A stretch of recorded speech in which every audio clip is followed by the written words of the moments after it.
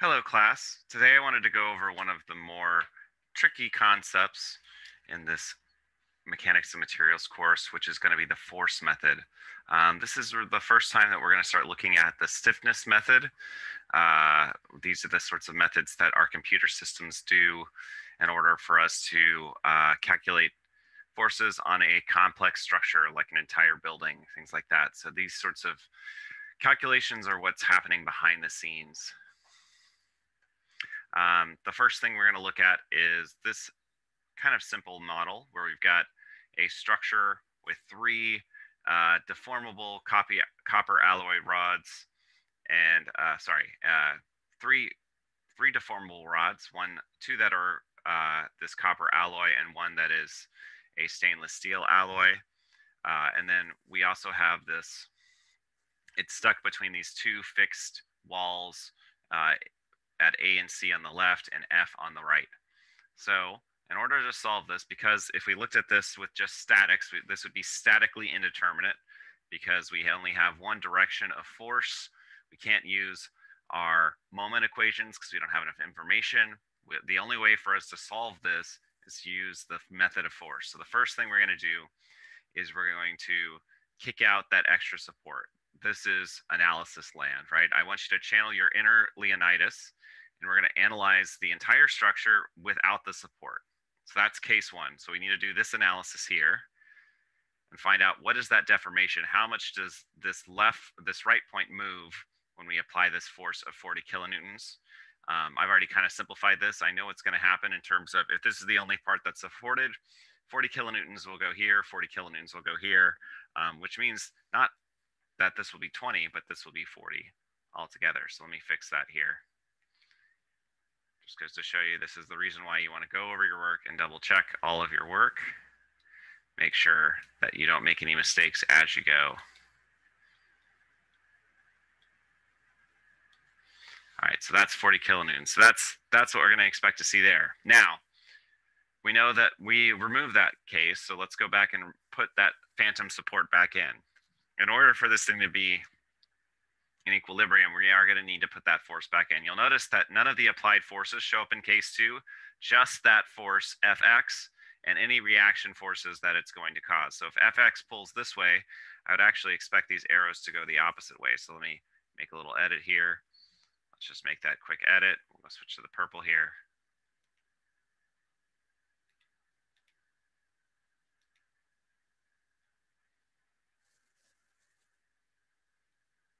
Now, if I put these two things together, I'm going to get back to this original case here. So this is kind of my method. This is superposition, says this case, no support, and this case with just the support and any reactions that it causes gets us there. And that kind of makes sense, right? If F wasn't there, we'd only have 40 kilonewtons. But because Fx is there, there is some force at Fx pulling this thing back to the right. The 40 kilonewtons plus half of that Fx is going to get us to the actual reaction at Ax. Same thing here, 40 kilonewtons plus this Fx gets us to the actual reaction at C. All right, now in order to solve this, we're going to need our compatibility equation. Our compatibility equation has to do with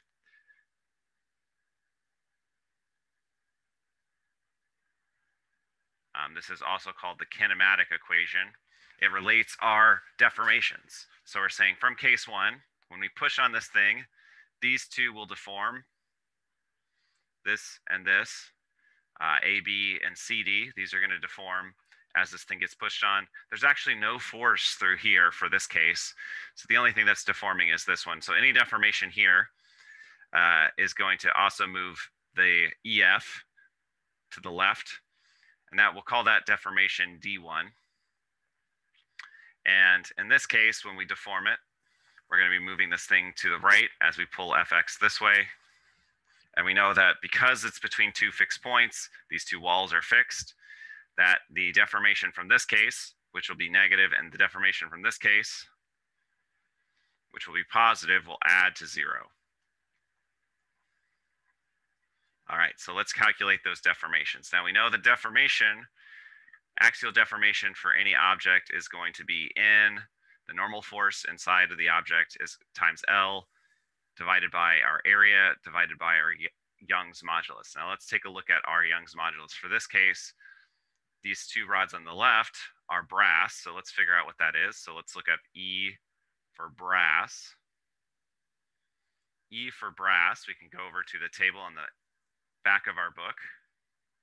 So for the brass alloy that it calls for, which is the 8384 or 83400,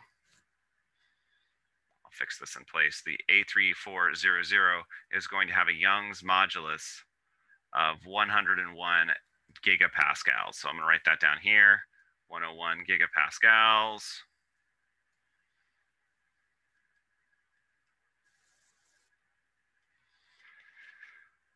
All right, and then we're also going to need the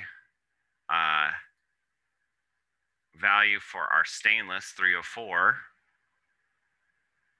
That's a lot stiffer at 193 gigapascals. So we're going to put that over here. E for the stainless steel is going to be 193 gigapascals. All right, so we have those values that we've pulled from our chart. Let's do those calculations. So let's figure out what D1 is first. So D1 is just going to be the deformation of one of these brass bars. D1 is going to be negative because our normal force and that in one of these is going to be negative 40 kilonewtons. And you might be asking me, Albert, why aren't you doubling this? Well, the reality is we know that the force in both of these are the same. We have a rigid cap here, right? Remember, this black part is rigid. It tells us in the problem statement that it's going to be rigid cap G. That rigid cap tells us that the deformations in these two things have to be the same in order for this thing to be in equilibrium, which makes sense. So the same area too. So we're going to use that. Where for our length, we're going to make sure that we've got the correct length here for just the bars. So this will be 300 millimeters. So I'm going to convert that to our 0.3 meters. And then we have area and E. And for this E, we're going to be using 101 gigapascals. And for this area, we're going to be using our diameter. We know that these are have a diameter of 30 millimeters. So diameter of 30 millimeters. So if we do this calculation, this will be 0.03 meters squared times pi over 4. Now this is a bit of a mess here if we do it this way. We have to really be careful about tracking our units. So if we think about this, in the top we have kilonewton meters. In the bottom, we're going to have meters squared times gigapascals. Now gigapascals are 10 to the 9th Newton meters. And a kilonewton is 10 to the 3rd Newton meters. Or sorry, 10 to the 3rd newtons. So in the top here, we basically have Newton meters divided by Newton meters. Let's double check our units. So this is newtons per meter squared, excuse me, newtons per meter squared. So on the bottom we have newtons because the meter squared and meter squared cancel out, and we get something like this. So what we're going to get is something on the order of 10 to the what power? Let's take a look at this. If this is 10 to the 3rd up here and this is 10 to the 9th, we're going to have 10 to the negative 6 meters. So when we do this calculation, we're going to get a very, very small number here as we do this. Now, one thing that can be helpful if you want to look at it like this, if you want to calculate your area in terms of millimeters squared, or that a millimeter squared, 1 meter squared, or sorry, a millimeter is 10 to the negative 3rd meters times 10 to the negative 3rd meters. So it's kind of helpful to think about this as a negative 10 to the negative 6 meters squared. So that's kind of a useful way to do this. Sometimes I prefer to work my units like that. If I wrote this, so another option to write this equation with the same order for our units is to write this as, this is pi to the 4 times 30 squared meter squared times 10 to the negative, sorry, 10 to the negative 6 meters.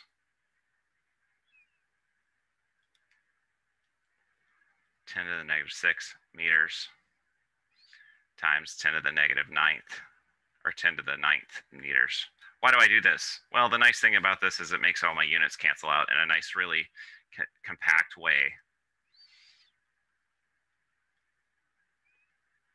10 to the 6 pascals, sorry, 10 to the 9th pascals, because it's giga. So in this case, a lot of my units cancel out. If in the bottom I had 10 to the 3rd, because it's 10 to the negative 6 times 10 to the 9th. And in the top, I have kilonewtons, which is 10 to the 3rd. So the nice thing about this is these cancel out quite nicely. I will get the same answer numerically if I solve it either way.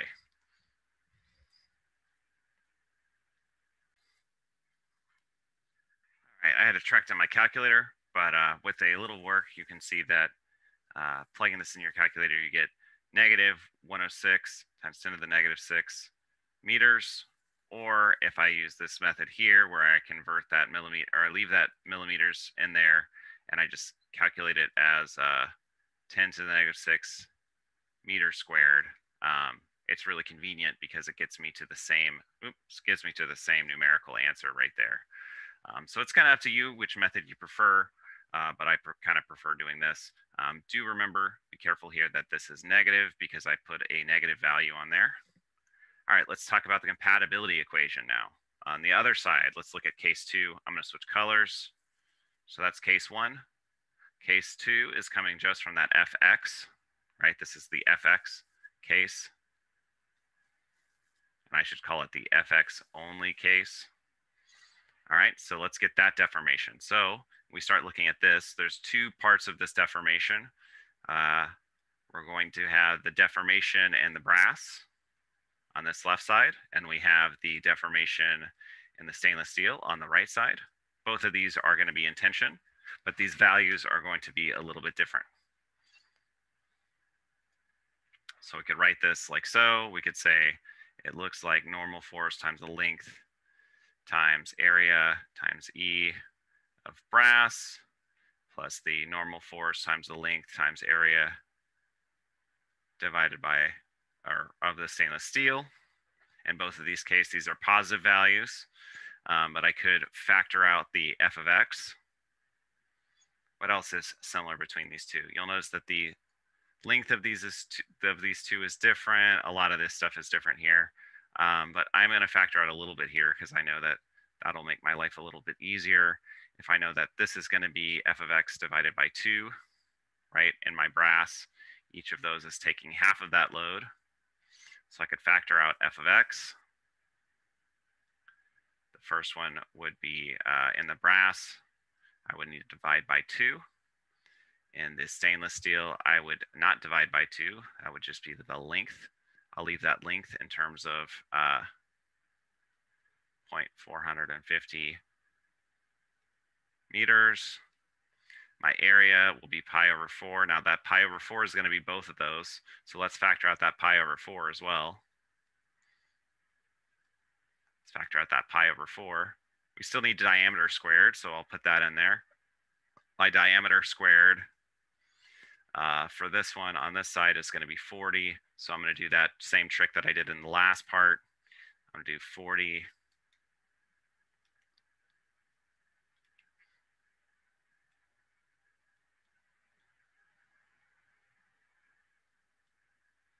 squared, remembering that is 10 to the negative 6 meters squared, times my value of, in this case for the stainless steel, that's that 193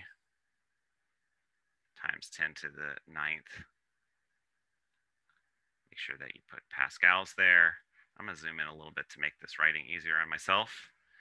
For my normal force, for this one, it's going to be 0.03 meters on the top.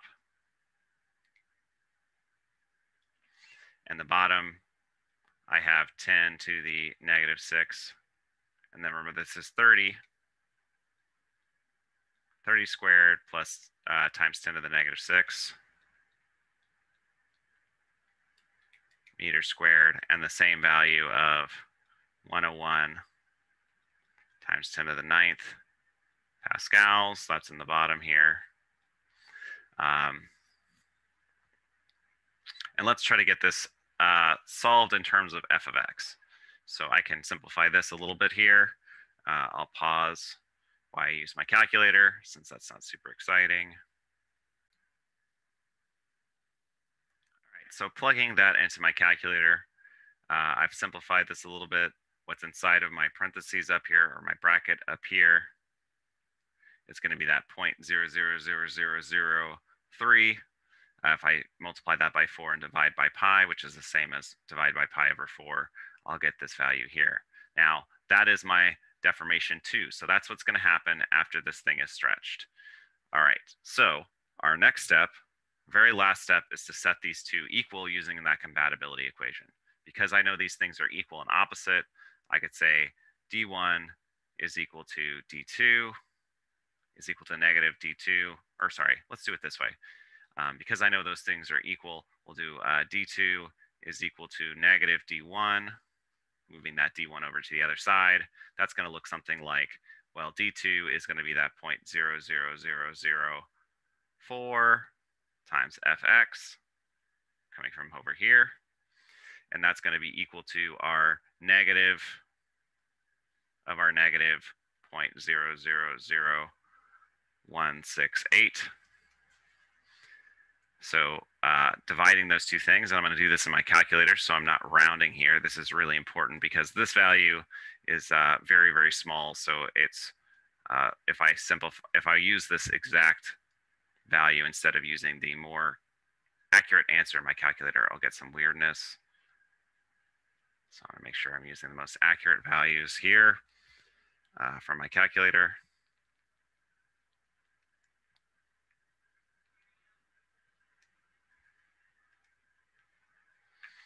And I'm going to get 42.5. And at this point, you might be asking, what are the units? Let's go back and take a look. Whenever I define a variable, if I'm going to do math with it, it's a good idea for me to define those units. So I did not do that, but I want to highlight how to do that. All I could do here is just go ahead and name this as kilonewtons. Now this is nice because it is consistent with what we did over here where we plugged in kilonewtons. So I know if I'm plugging in kilonewtons here and I'm following that same method, if I follow that method here, if fx is in kilonewtons, that tells me what this value is going to be. So now I know what my reaction at F is going to be. Now it does tell me to figure out what the normal stress is based on that. So remember, the normal stress is going to be the combination of these two things. So to find the internal forces, the cool thing about that is I can take what I know about these two things. So in this case, my internal force in this member is Fx. If I make a cut here, my internal force is 0. Remember that all of that force is going out to the left in this case where we remove the reaction. So the cool thing about that is I can just combine those two. So I know that my normal force in my member on the right, which I'll make sure I get it right, is EF. I now know my normal force, EF, is just going to be the combination of 0 plus 42.5, or 42.5 kilonewtons. For each of my little members on the left, for A, B, and CD,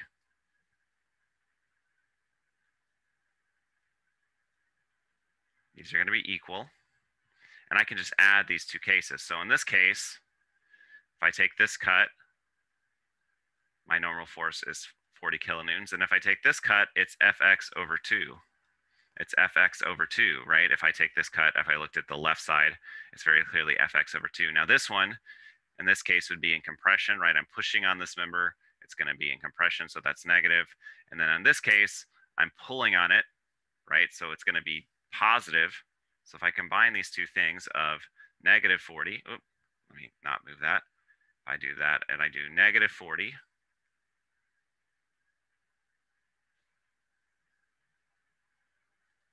I do negative 40 kilonewtons plus Fx over 2 which I know is going to be negative 40 plus 21.25. That's this value divided by 2. If I add those two together, I now get the internal force of 0.75. That's going to be 18.75 kilonewtons. And in this case, it's going to be negative because it's in compression. And we'll go ahead and round it to 3 significant digits, as is our practice. Now, in this case, I'm not fully completed. I still need to find what those internal forces are, or internal stress, or what the stresses are, but now I know the internal forces, so that's a very quick step from there. So I'm going to stop my work. I'll let you find out the stresses on your own. But that's the basic process. So what do we do? First, we drew the two cases, one without the support, one with the support only, and any reactions that it causes. You notice I didn't add any of those additional forces there. Then I use the compatibility equation, knowing that these two things are going to be equal to 0, knowing that A and F are fixed.